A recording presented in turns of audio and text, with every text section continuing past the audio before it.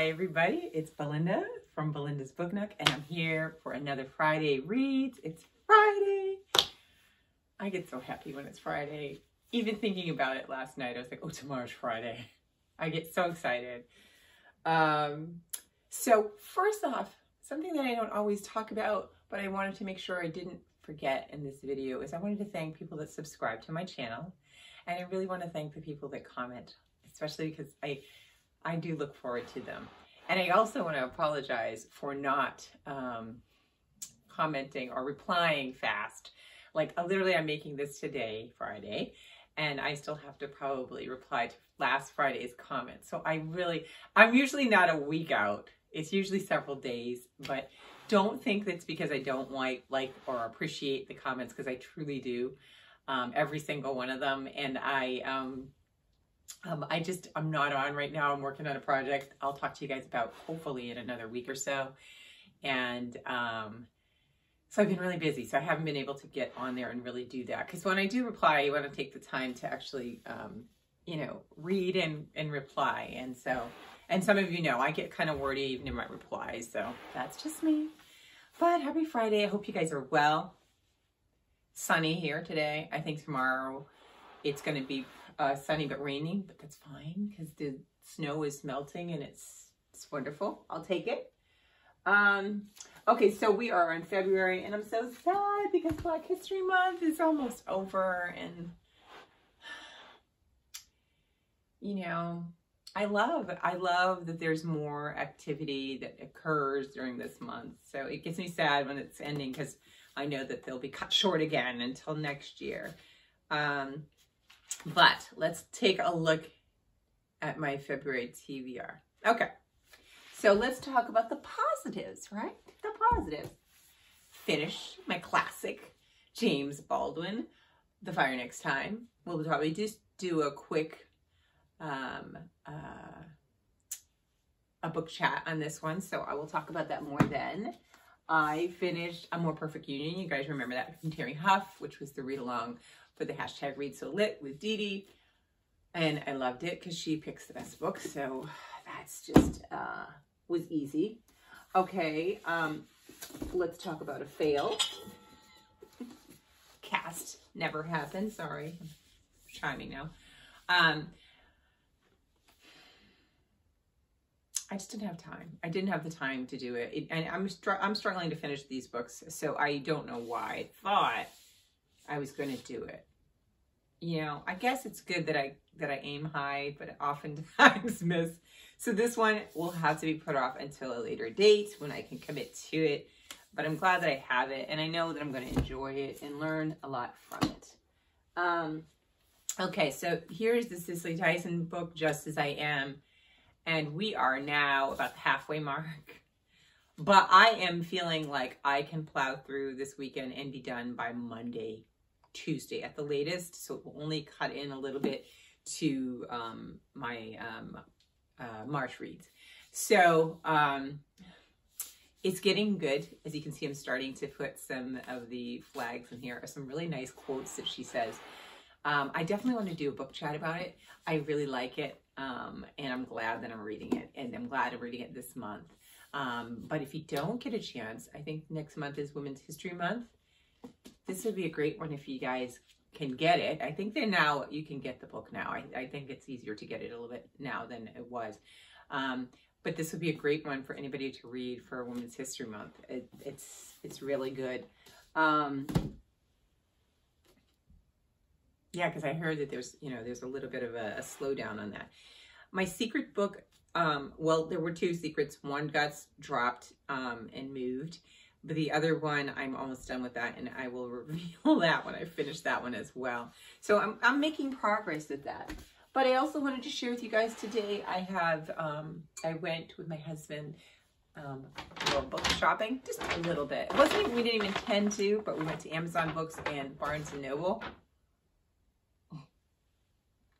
COVID, you can't really do much of anything. And I mostly buy my books now online from independent booksellers and Amazon and other sellers. So it's a treat to go inside of a bookstore. And so we went to Barnes & Noble this week. And I have to say, I don't know. I know that Barnes & Noble has been struggling, but this time it really looked sad. They are rearranging the store yet again, which is always, they're constantly reorganizing. They've already reorganized it for COVID. You can tell because they've opened up the spaces, so there's not a lot of nooks in areas where you could be in close proximity looking at a book with another person. So that's good, but they are moving things too fast for the labels. So you'll be up here and it'll say science fiction, and underneath it is graphic novels. And then I took a sweep through the entire store with the exception of the kids, the little kids section, and just looked at books, and I took some pictures of some covers of things and stuff that I liked. But it's hard to say like what's happening with them. I know that they're struggling. So I did go in there and I did buy something because I didn't want to leave without. So what I bought at Barnes & Noble were two things. One is, I know I talked to you guys a little bit last week about my journaling and how I've changed it a bit to kind of like writing a title as a prompt to kind of allow for more free-flowing writing. Well, there's this company here that I've always seen these books, and they're just absolutely gorgeous. And they have a series of different ones called 52 Lists. And so I figured I was going to buy something to support Barnes & Noble, so I bought one. And the one that I picked, and I felt resonated with me at this time, is called 52 Lists for Bravery, Journaling Inspiration for Courage, Resilience, and Inner Strength. And the cover is just... And you know what I love about it? It's got a... I don't know, kind of a little bit of a rough texture, but the picture is on it. And what's really cool about it is, what's the receipt, is that the pictures inside this are so beautiful. Like, I'll see if I can find some of the really pretty ones, but they're just really gorgeous. And so, you know, you're writing and you have these prompts, right? And then you have, you know, gorgeous photography in between. And it has a beautiful, I don't know if you can see it on camera, but a really beautiful suede bookmark that, you know, you can put in there. So anyways, it's 52 lists is basically, it's 52 prompts. And I thought this in conjunction with what I'm doing in my other journal will be kind of fun to do. And I'm not going to make it that I have to do this every week. I'll do it maybe, or every day rather. I may do it once a week. I'll, you know, or maybe I'll do it every other week. We'll figure out how frequent. But one of the things that I'm definitely going to do is I'm going to write in here. I am very strange that I don't want to write and ruin the book, so I'll write it in another journal so I could keep the prompts. But I think I'm definitely going to just, you know, let go, write in the book. And if I want to use the prompts again, I can read them and then just transcribe it into a journal. So so this is what I got, this, and then I am a big fan of Studio Ghibli, and I love their movies. I collect them and I watch them.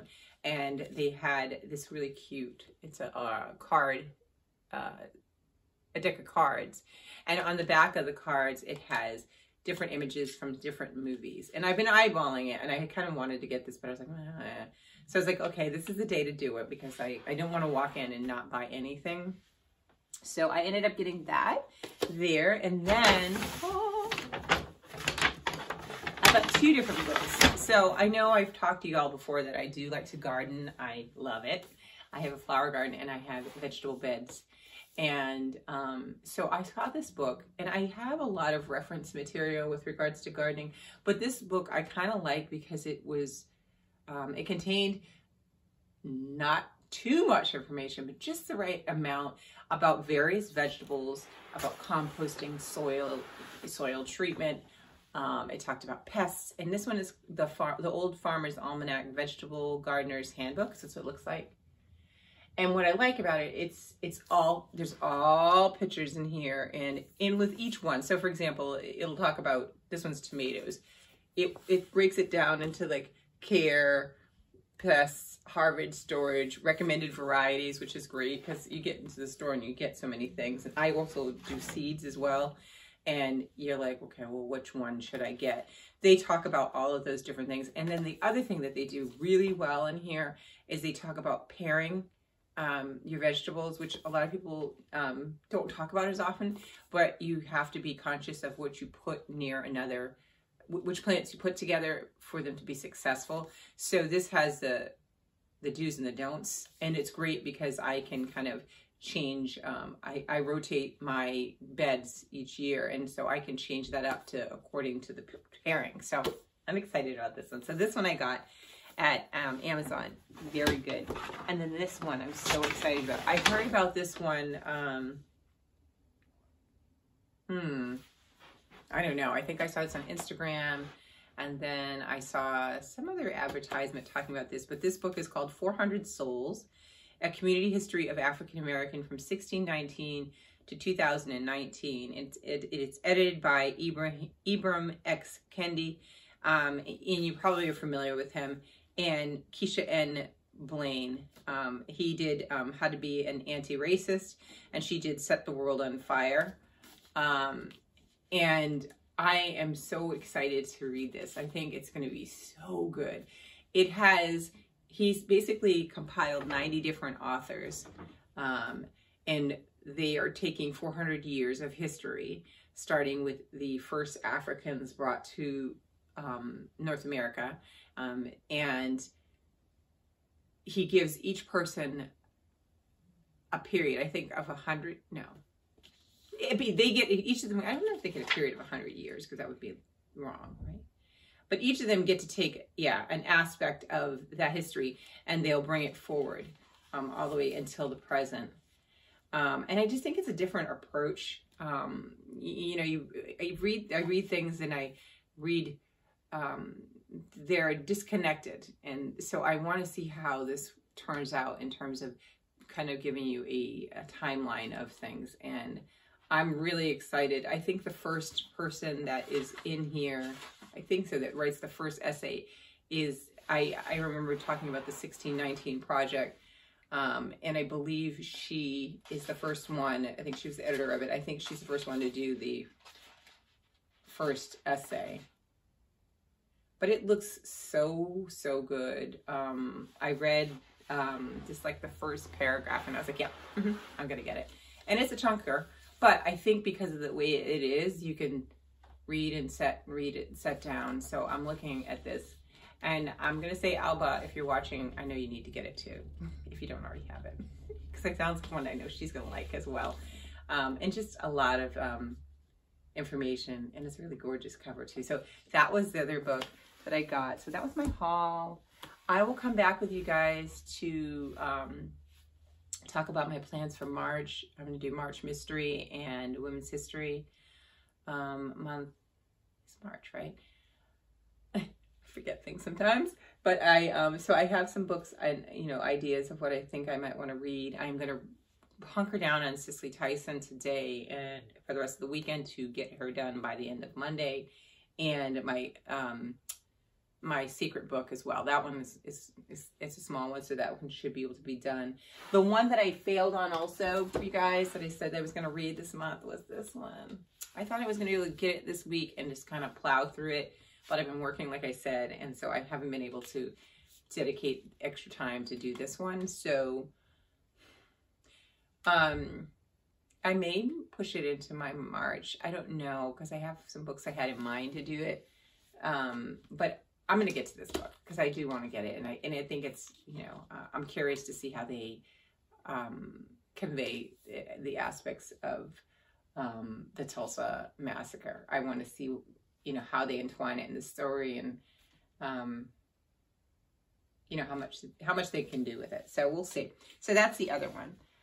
What are you guys reading this weekend? Are you ready for the weekend? Are you having good weather? I think, like I said, a little rain tomorrow, but that's good. It'll clear away. It's really strange. We're supposed to be having, snow, not rain, and everybody's weather is so strange. So we'll see what happens. I keep waiting for okay, a big, huge snowstorm must be coming, that we're getting all this preparation and cleaning and getting excited about warmer days. So we'll see. But anyway, I hope you guys have a wonderful weekend, and I will reply to your comments I'm sorry it takes so long, but please leave comments and I will talk to you next week.